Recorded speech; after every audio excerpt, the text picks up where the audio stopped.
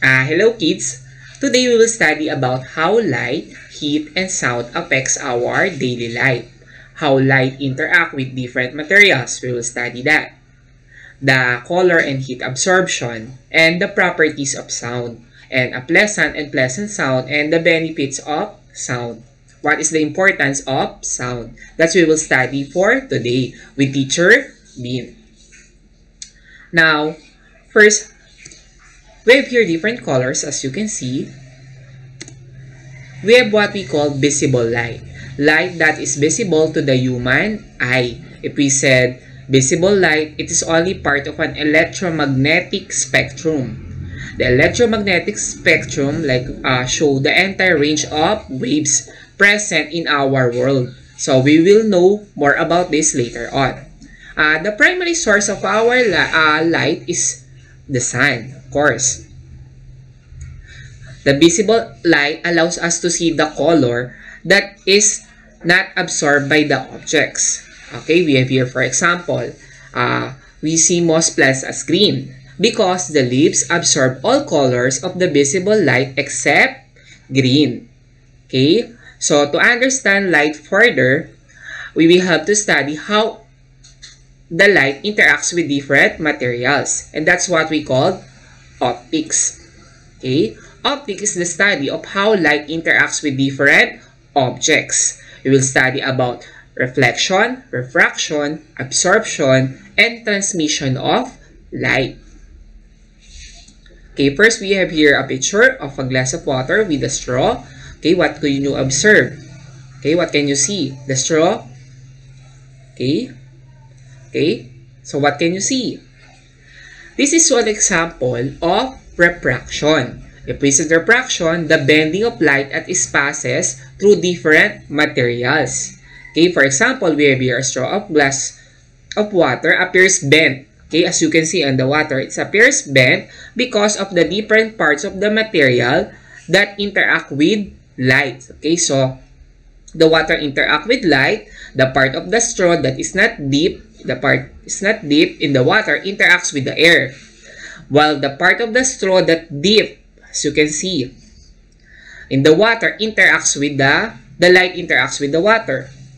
Light moves faster in the air than in water. That's why it's appear like this. Okay, the straw look like bent. Okay, in the water. That is why. Okay, as you can see, the straw looks bent because of the refraction of light. Okay, bending of light. Next, we have here, what can you see? Okay, you can see we have here a sun, a picture of sun. Okay, in the ocean, you can see some light visible to the water. Okay, we have here a flashlight that appears what? Reflected the light. That's what we call reflection. If we said reflection, it's the bouncing back of light when it hits an object. Some objects like flat surfaces like mirrors reflect light. Diba? In a straight and predictable way. Okay, some objects naman are yung uneven yung surfaces will like yung mga like rocks reflect light in a scattered way. Okay, that's what we call reflection. Next, how about this one? If you can see, we have here different colors. The red, orange, yellow, green, blue, and violet. Okay, we have here a blue. The blue reflected, but the other color is absorbed. Okay, so that's what we call absorption. It is the materials that taking in of light and not reflecting back. Okay, for example, when light strike a black surface, kapag black surface yan, i-absorb, the light will absorb, the materials will absorb the light. Okay, but nothing is reflected, as you can see. Unlike in a blue object, the blue reflected, but in the black, all the colors or light is absorbed. Okay, next we have here, as you can see, a light that's absorbed, this is being transmitted. Okay, this is what we call transmission. It's the passing of light through some materials. Okay, it refers to when light passes through a glass of window, it is transmitted to other side. Okay, allowing the light to pass through the window. Okay, so we have different example of transmitting of light. We have, for example, transparent materials. We have different materials have different way of transmitting light. Okay, for example, we have what we call transparent materials. If we say transparent materials, it allows the light to pass through them. Like your clear plastic and glass windows are example of transparent objects because the light will transfer through them. Okay, next is we have translucent materials. It allows some light to pass through them, some only. Example are stained glass and frosted windows. And the other is opaque materials, which do not allow the light to pass through them.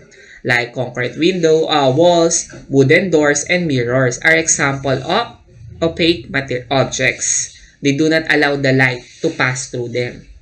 Okay, so that is transmission.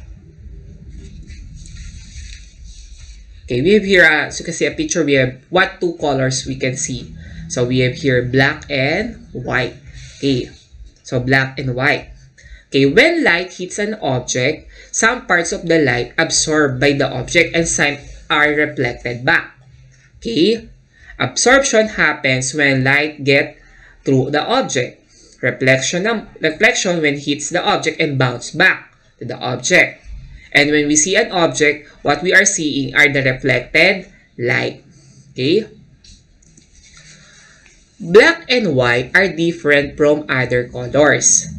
White is a combination of all colors. Okay? When you see a white object, it means that the object is reflecting all the colors of the light. Okay? At the same time. Okay? For example, polar bears. The color of the polar bears is white because it look white, but their fur is actually colorless. Okay? Or transparent.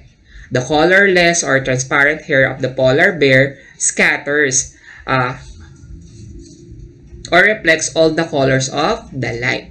Okay? Their colorless or transparent hair scatter or reflects all the colors of light. Okay, that's the reason why it appears white. Okay, next we have black. Black, on the other hand, is the absence of reflected color. When we see a black object, it means that the object is absorbing almost all the colors of light. Okay, and none of the visible colors are reflected. Okay, we have here an example on how colors affect heat absorption. As you can see, if the white, we have here two color of clothes. We have white clothes and the black clothes. Okay, in the white we have low absorption, and in the black we have high absorption. Okay, it's an example of what? When a colored fabric absorbs light. Okay, it turns the light into thermal energy. The more light the fabric absorbs, the more thermal energy is produces. Okay, for example, ito yung black. We have here the black fabric. It absorbs all the colors of the lights. And it's therefore warmer. Kaya when we wear black clothes during summer, it's very hot. Okay?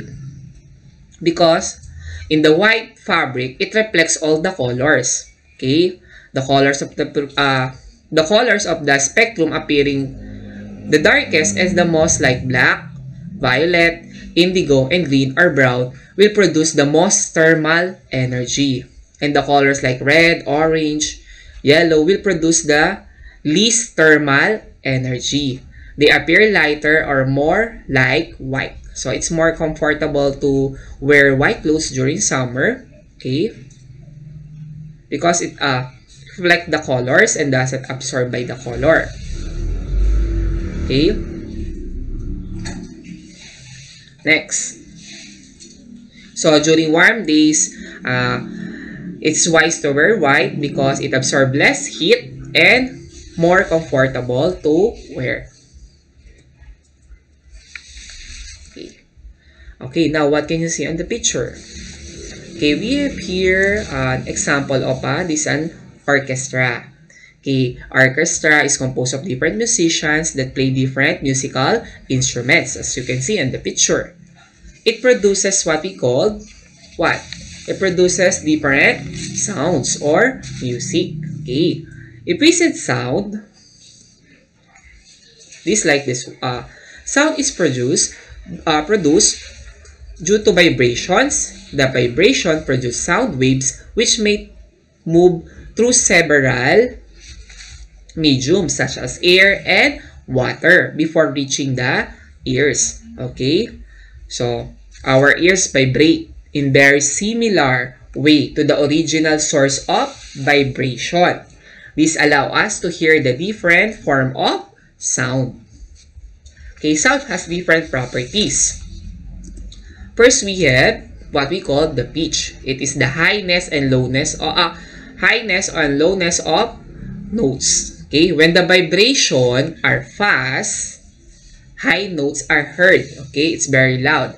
And when vibration are slow, low notes are heard. Okay, for string instrument, the length, thickness, and the tension will affect the pitch. Okay. Next, we have the quality. Another properties of sound. If we said quality, it refers to the shape of the sound waves and object produces.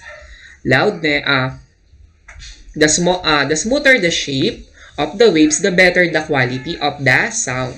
The more pleasing to hear. And if the shape of the sound waves is rugged, the sound produces is unpleasant. Okay?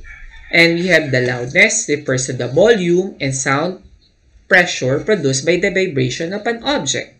Okay? If the sound produces high pressure, okay, the sound becomes louder. If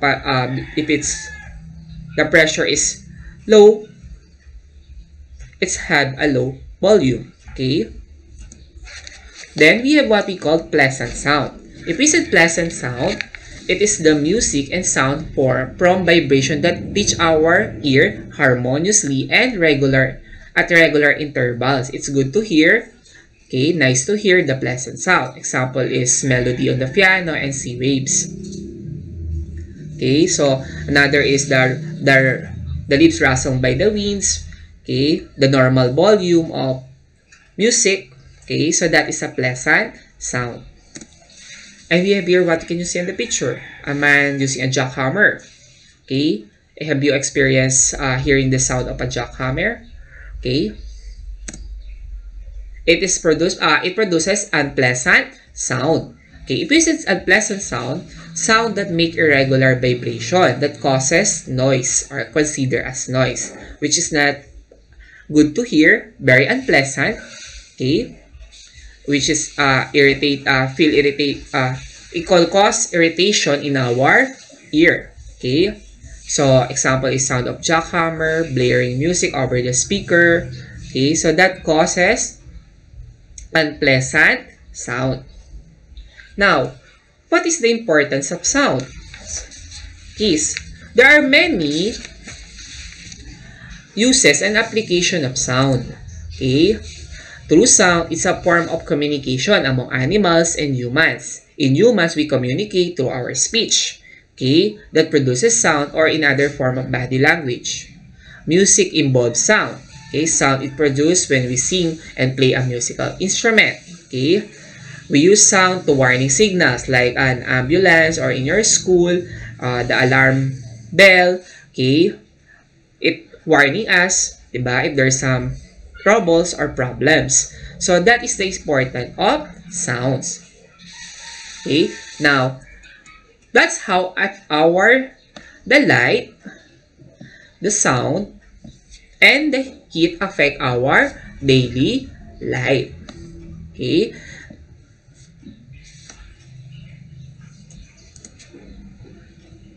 That's all for today. Hope you learned, kids, our lesson. Till next time, thank you with Teacher Beat.